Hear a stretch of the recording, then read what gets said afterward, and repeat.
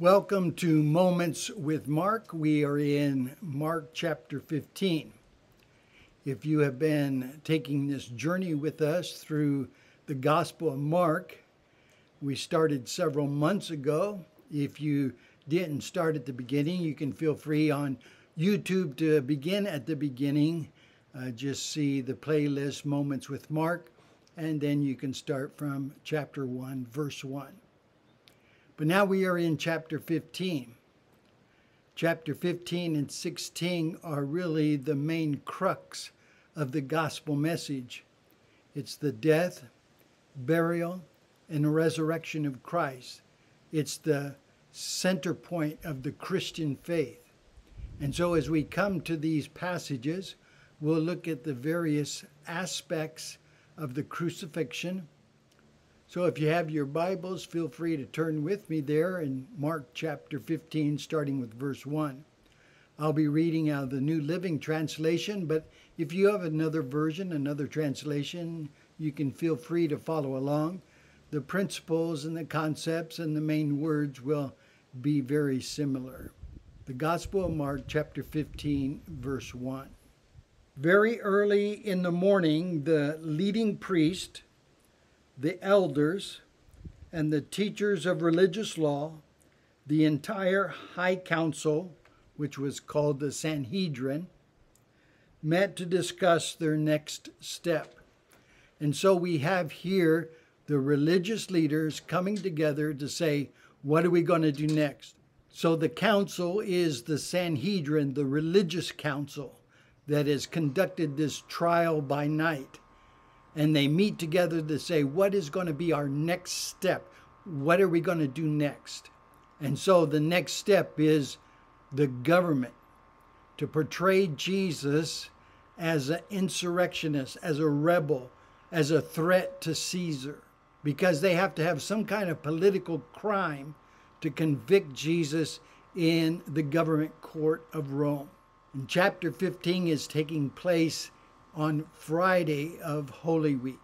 They bound Jesus and they led him away and took him to Pilate, the Roman governor. So Pilate is a part of the government.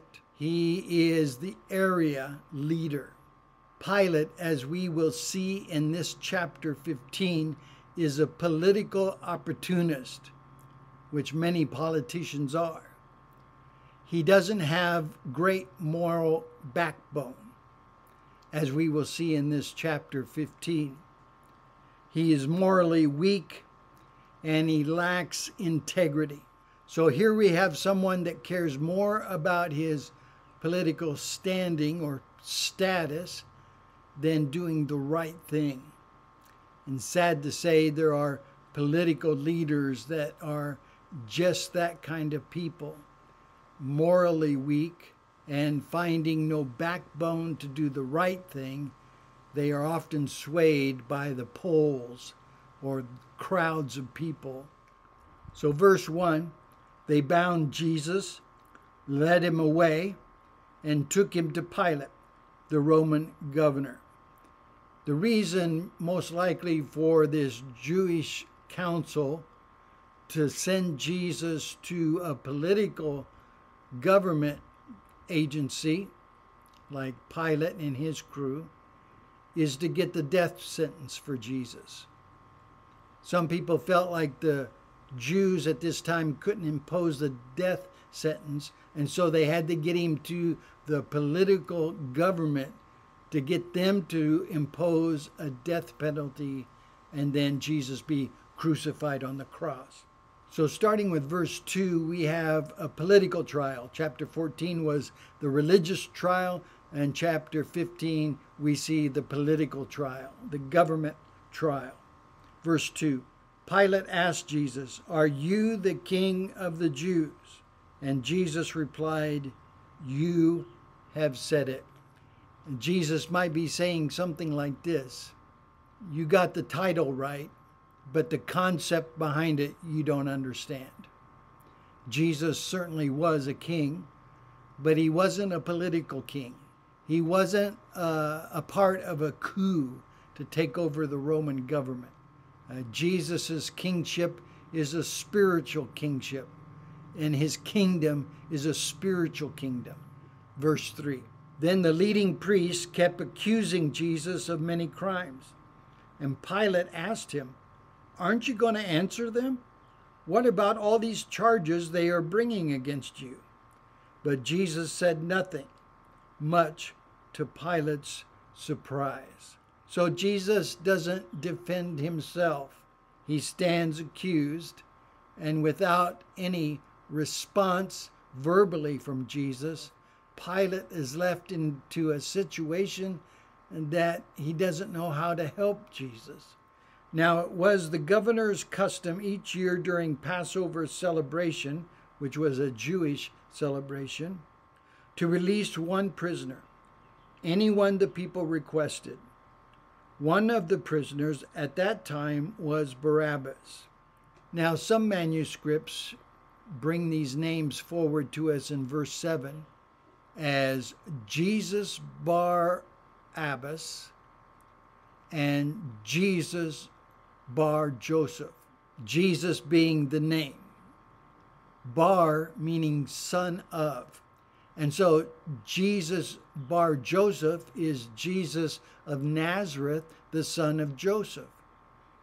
And this Barabbas is named Jesus Bar Abbas, Jesus, son of the Father. And so we have these two people being put before the crowd.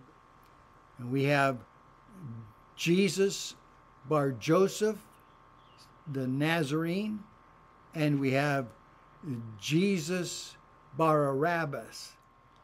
Barabbas and two others are taken into custody as rebels to the Roman government. So verse 7, one of the prisoners at that time was Barabbas, a revolutionary, a rebel, who had committed murder in an uprising, an insurrectionist. The crowd went to Pilate and asked him to release a prisoner as usual, as was the custom during the Passover feast.